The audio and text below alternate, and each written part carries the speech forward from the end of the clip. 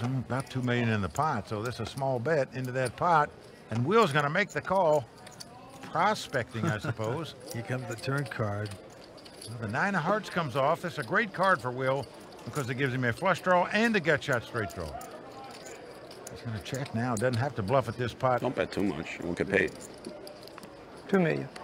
Will begging, don't bet too much. Now, $2 million is the bet. Obviously, Will is going to call here since he made the flush draw and the straight draw on the turn. Exactly what Will wanted to happen, because now he can call this and possibly pick him off if he happens to hit.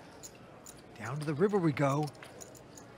Little does he know that how far behind. And Will does hit the hand. He hits a heart. Will is backdoor to flush here. $4 million.